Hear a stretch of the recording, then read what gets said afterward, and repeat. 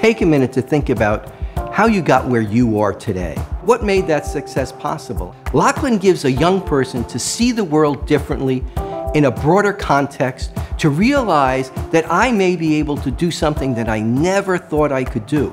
I'm gonna be valedictorian of my class.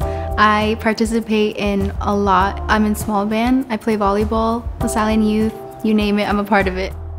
I've discovered a lot about myself. I realized that I love science and math classes, and that's kind of encouraged me to move forward into my dream to be in the medical field. I remember doing a tour and I was walking around and the children in the hallway were, "Hi, how are you? How are you doing?" And they didn't even know me, which was really cool. So I just got that nice family experience. So I like to call this my second home. The teachers here, they are fantastic. It's a family here at Loughlin. The kids will not get lost in their education. Their teachers are actually there to help them. In public school, it's just a whole lot of kids.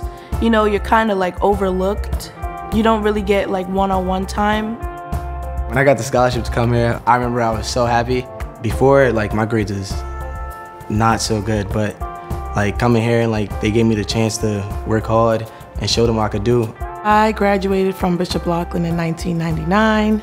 It actually led me into what I'm doing now, which I'm getting my master's now in childhood education. It kind of rounded me into beginning adulthood, and that's what I wanted for my daughter. I just want her to do the best that she can do. Whatever she wants to put her mind to, I want her to go for it. I actually learned more of my strengths. I learned that I can be more independent in college. I'm interested in studying forensic science and like the body and stuff like that. So that's something that I learned here. I always knew that I wanted to go here. My mom broke it to me, said, "You actually got a scholarship to go to Loughlin." And I called every friend, every family member, because I was like, wow, this is my time to shine. I'm going to Bishop Loughlin Memorial High School. And that's the crux of the matter. What's the path I need to follow? You provide the opportunity for young people to do that through scholarship support. Without that support, many students would not be able to experience what you and I know firsthand. And that makes all the difference in the world. Because like when my son had that dream, he wants to go to Loughlin, that might be another person's dream. So with your help, your donation, it can help that person on the street trying to be a Loughlinite. You could change many kids' lives. Like, you could help them in so many ways. Like, they could reach out for their dreams. It'll be easier for them to have access to colleges. My mom is actually, you know, she struggles a lot financially.